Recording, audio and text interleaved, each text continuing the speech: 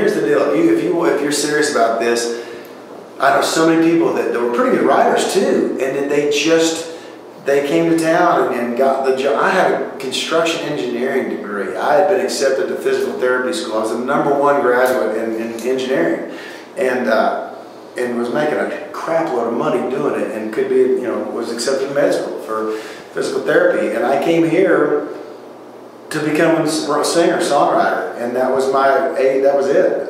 So it was, you have to bite that pride. You come here as an accountant, you get an accounting job, you're not going to have the time to write songs.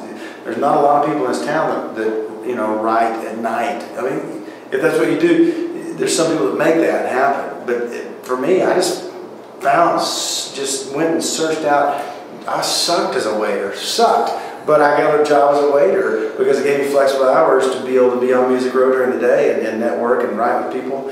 And at the same, if you do get the chance to write, even if it's not a famous writer, but you start meeting with the publishers and they want to put you together, their writers. Well, those writers are signed writers, so they write from 10 in the morning to 4 in the afternoon. And if you can't do that, they're not going to take time away from their family at night to go write with you. Generally, there are some, but I found that I was a waiter, and then I did a ton of jobs, but the one that everybody knows about, but it was a jackpot for me as one of my co-writers, Greg Becker, was doing it, and he worked for Calvin Klein. I got a job starting out for Tommy Hilfiger that we did what called Squirt and Flirt. I was one of the clone models at the mall that gave out the samples, but it paid a crap load of money. I could work 4 to 6 hours a day, and flexible hours. I could work in the day or not, whatever. And they were usually really good about letting me work my hours when I could do it. And a lot of weekends too. It was really heavy during holidays, Father's Day, Mother's Day, Valentine's, and then of course the holidays, Christmas holiday. But generally it was just a Thursday, Friday, Saturday, or Friday, Saturday, Sunday kind of gig to where I could load up with 8 hours a day, making a lot an hour. And then I had Monday, Tuesday, Wednesday, Thursday to go do whatever I needed. And I supplemented that with waiting also. But I mean, you just gotta, if you're serious about it, there's creative ways to make money. And you gotta, be available to write with those guys.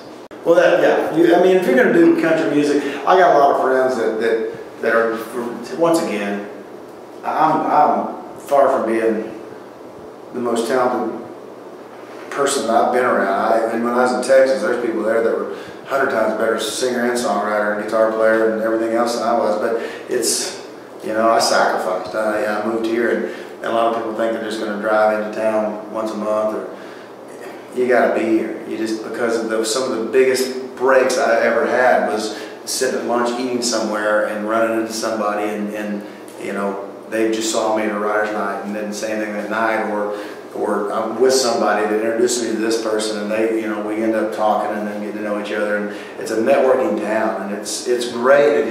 It's a heartbreak town, but you got to be here. But the thing about it is so creative, and the energy's there, and the community of songwriters and singers it's like no other. It's a great city to live in, especially if this is what you want to do. But it's hard to network and really make it if you're not here. If you're in Nashville, just immerse yourself. Just throw yourself into the scene and get out there. If you're not singing, then be at somebody else's show, and just let that energy, that creative energy, just absorb into your soul.